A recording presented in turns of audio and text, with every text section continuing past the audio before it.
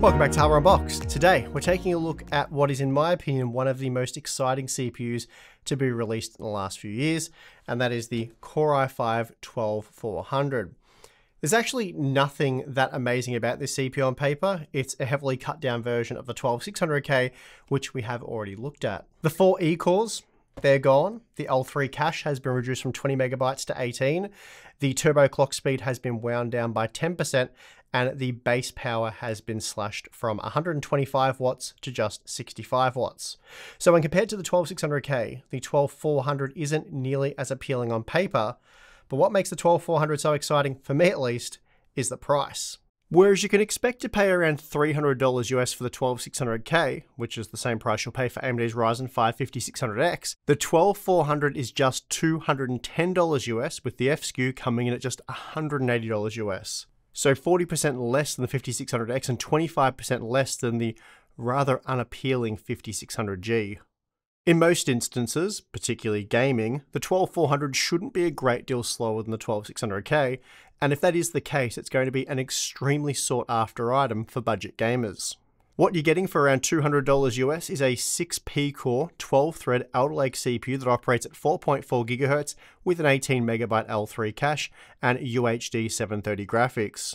So it should be even faster than last generation's Core i5-11600K, which initially came in at $270 US early last year.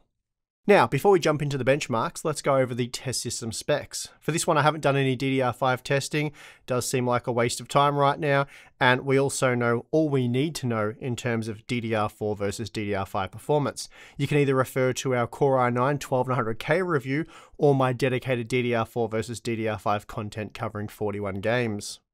So for testing the Core i5-12400, I'm using the MSI B660M Mortar Wi-Fi DDR4 with 32GB of dual-rank, dual-channel DDR4 3200CL14 memory, and that is the same stuff I use for all of our DDR4 testing, and it's typically faster than single-rank DDR4 3800CL18 memory in terms of performance. The K-SKU Alder Lake CPUs have been tested on the MSI Z690 Tomahawk Wi-Fi DDR4 using the same memory, and all boards were updated with the latest BIOS revision. I've also updated my Ryzen data using the MSI X570S Tomahawk Wi-Fi motherboard. Now, all gaming data has been updated for the AM4 and LJ1700 CPUs with resizable bar enabled. The plan was to do the same with the Intel 10th and 11th Gen core processors, but performance actually went backwards in all instances with rebar enabled. So for now, I've left that PCI Express feature disabled on those older platforms. Finally, the last test system notes worth mentioning are the fact that all application and gaming data has been collected with the AMD Radeon RX 600 XT graphics card installed, and the operating system of choice was Windows 11. Okay, I think that covers everything test system related. Let's dive into the results. Starting with the Cinebench R23 multi-core results, we find that the 12400 is good for just over 12,000 points, and when following the 65 watt spec was just 3% slower. That being the case, it's incredible to see that the base spec 12400 beats the 11600K by an 8% margin and the 10600K by a massive 32% margin. But perhaps most impressive of all is the 9% margin it defeated the 5600X by, which doesn't bode particularly well for AMD. Then finally, when compared to the 12600K, the 12400 was 30% slower, and this is in part due to the 10% reduction in frequency, along with the removal of the 4 E-cores, and then a 10% reduction in L3 cache capacity. The single core performance was also very mighty, and this of course explains how the 12400 beat the 5600X. Here we're looking at a 12% improvement in performance. Moving on to the 7-zip file manager test, the 12400 is less impressive here, though it does manage to slightly edge out the 11600K, so that in itself is a pretty good result. Still, when compared to the 5600X, it was 12% slower and 13% slower than the 12600K, though given the difference in price, that is again a very good result for the locked Core i5 part. Unfortunately though, it doesn't fare nearly as well for the decompression test, as here the 12400 was only able to edge out the 10600K, making it slower than the 11600K by a 12% margin, and almost 30% slower than the 5600X. The Corona benchmark sees the 12400 delivering exceptional levels of performance, beating the 11600K and 5600X, taking 117 seconds to complete the workload, meant it was 9% faster than the 5600X, despite being 26% slower than the 12600K. Here we see the Core i5-12400 was good for a score of 667 points when running without power limits in the Adobe Premiere Pro benchmark, and that meant it was able to match the 8-core 16-thread 10700K while beating the 5600X by an 8% margin. Then when power limited to the 65-watt spec, it basically matched the Ryzen 5 5600X, and that made it 8% slower than the Unleashed configuration. Photoshop isn't a core-heavy application, so both 12400 configurations delivered virtually the same result, and that meant no matter which way you slice it, the locked Core i5 is as powerful as the Ryzen 5 5600X in this workload. The 12600K on the other hand, that's clocked 11% higher and consequently was 11% faster in this test. The last Adobe application we're going to look at is After Effects, and here the 12400 was only 2% faster with the power limits removed. That made it 7% faster than the 5600X and 6% faster than the previous generation 11600K. Once again, I'm going to include Factorio in the application benchmarks as we're not measuring FPS, but rather updates per second. This automated benchmark calculates the time it takes to run 1000 updates, and this is a single thread test which apparently relies heavily on cache performance. Basically, it only uses a single core heavily, so the power configuration doesn't matter, allowing the 12400 to produce a score of 202 points, even when adhering to the 65-watt spec. And that's the same score you'll receive from a Zen 3 processor, and only 2.5% less than the 12600K. Now, when it comes to code compilation performance, the 12400 is a bit of a beast, completing our test in 6,070 seconds, making it 24% faster than the 5600X and 13% faster than the 11600K. In fact, it was only 8% slower than the 5800X, though it was 21% slower than the 12600K, which of course has E-cores, a larger L3 cache, and is clocked higher. The last application benchmark that we're going to look at is Blender, and here the 12400F was just able to edge out the 5600X while matching the 11600K, so as good as it currently gets for a 6-core 12-thread processor in this application. The big improvement though when compared to the previous 11th generation is power consumption. For the same level of performance, the 12400 reduced total system consumption by 28%, and again, that is total system power consumption, not just CPU power. So the savings are truly massive, and it places Alder Lake roughly on par with Zen 3 for this comparison. Now, time for some gaming benchmarks, and we'll start with F1 2021 using the second highest quality preset at 1080p, with of course the 6900 XT. Here the 12400 matched the 11600K and 10700K, making it just 9% slower than the 12600K and 15% slower than the 5600X. That might seem a little bit disappointing at first, but remember, the 12400 costs around 30% less than the 5600X, so overall a great result in terms of value. Next up we have Rainbow Six Siege, and here the 12400 was slightly faster than the 11700K, 10700K and 3700X, making it just 8% slower than the 12600K. That does, however, again make it quite a bit slower than the 5600X, 17% slower in this example, or 19% slower if we compare the 1% low figures. Still, overall we're seeing strong performance from the 12400 and an excellent result in terms of cost per frame. The Watch Dogs Legion data is much more competitive, at least in relation to the more expensive 5600X. Here the 12400 was just 2.5% slower, so basically the same level of performance can be seen, and the same is really also true when comparing it with the 12600K and 11700K. So a strong result for the locked Core i5 processor in this game.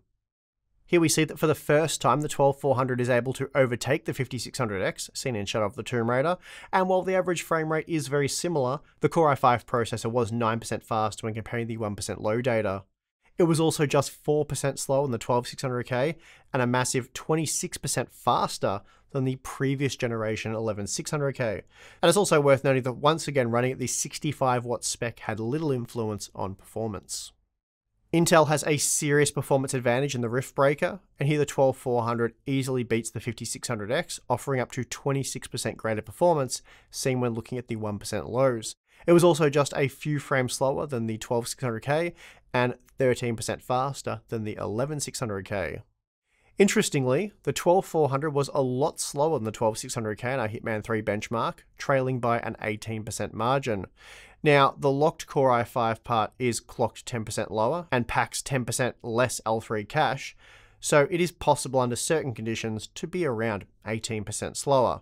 So not a great result here relative to other parts like the 12600K and 5600X, despite the performance overall being very good.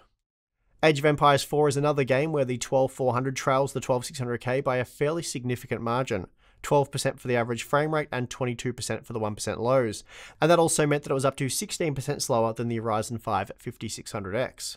Still, when compared to past generations, it did roughly match the 11700K and was quite a bit faster than the 11600K. So in that sense, performance was very good. The 12400 performs much better in Far Cry 6, at least when compared to the 5600X, as it was up to 10% faster, beating even the 5800X and 11700K. It was, however, up to 15% slower than the 12600K, seen when looking at the 1% lows. Still overall a good result here for Intel's new base model Core i5 processor. The Horizon Zero Dawn results aren't that favourable for the 12400. That said, it is worth mentioning that if we were to use the ultimate quality setting, the game is entirely GPU limited here, and it does equalise CPU performance, seeing the 5600X and 12400 matched, even with the 6900 XT at 1080p. But with the dialed down favor quality visual preset, the game becomes more CPU limited in our test conditions, and this saw the 5600X up to 21% faster, with the 12600K up to 17% faster. Last up, we have the Cyberpunk 2077 results, and this game is mostly GPU bound, even with the slightly dialed down quality settings that we're using here. The 12400 was able to nudge just a few frames ahead of the 5600X, while trailing the 12600K by just a 4% margin. Again, we are quite heavily GPU limited here, but that's also going to be the case for most games, especially given you'll likely be using a slower GPU at a higher resolution. When it comes to power consumption, the 12400 is very economical, using around 20 watts less than the 5600X for the same level of performance. It also reduced total system usage in this example by 8% when compared to the previous generation Core i5 11600K, so overall power consumption isn't an issue when gaming. Now here's a look at the 10-game average, and as you can see, the Core i5 12400 without any power limits and an all-in-one liquid cooler isn't much faster than the 65 watt spec using the box cooler. We're talking about less than a 2% difference on average. When compared to the 5600X, the 12400 was on average just 6% slower and 8% slower than the 12600K. So given the cost savings on offer here, that does make the 12400 an exceptionally good deal for gamers.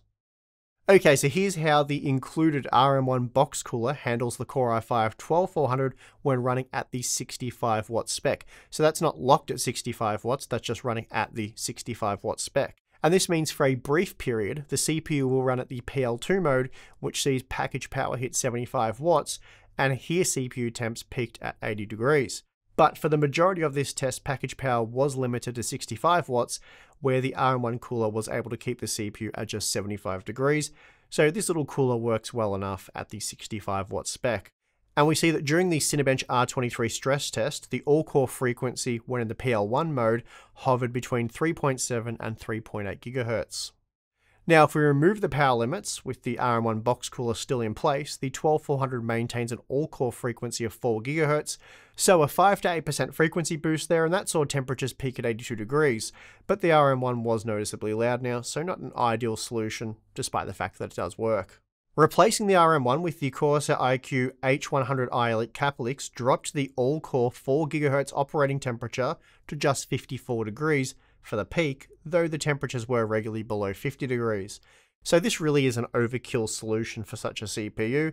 A basic $20 tower style cooler will work just fine, but since I had the H100i already installed in the test system, I just went with that. Okay, so that's how the Core i5 12400 performs, and ideally I would have liked to have included a few extra CPUs such as the Core i5 10400, the 11400, and the Ryzen 5 5600G. But due to, let's say, time constraints, I wasn't initially able to update all of that data because I did have, or at least I thought I had to switch gears to a new upcoming GPU. But things went sideways there, and you will hear more about that on the main channel very shortly. Quite frustrating, but it is what it is. So anyway, after having put this video on pause to go switch gears to look at a different video, I ended up coming back to this one because we had, because of the delays. Anyway, the good news is I did have time because of that to do some additional testing, but rather than go back and redo large portions of this video. I'm just going to show you a graph that summarizes that data. The 12400 was 17% faster than the 5600G on average and 14% faster than the 11400F. And it's interesting to note that while the 11600K was just 4% faster than the 11400 on average, the 12600K is 9% faster than the 12400. But it is worth noting that while the 11400 and 11600K feature the same clock frequency discrepancy as the 12th gen parts, they actually have the same 12 megabyte L3 cache capacity, and we know many games are sensitive to cache capacity, so this is likely why we're seeing a larger margin with the 12th gen parts. Then when comparing the AMD and Intel CPUs in the gaming benchmarks, it's really going to come down to the games used, and of course how those games are tested. In our relatively small sample of games, the 5600X enjoyed big wins in Horizon Zero Dawn, Hitman 3, Rainbow Six Siege, Age of Empires 4, and a solid win in F1 2021. Meanwhile, the 12400 was stronger in Far Cry 6 and the Riftbreaker. Of course, it also depends on how you test these games. Horizon Zero Dawn, for example, using the ultimate quality settings, sees the game become entirely GPU limited, and this equalizes CPU performance, seeing the 5600X and 12400 matched, even with the 6900 XT at 1080p.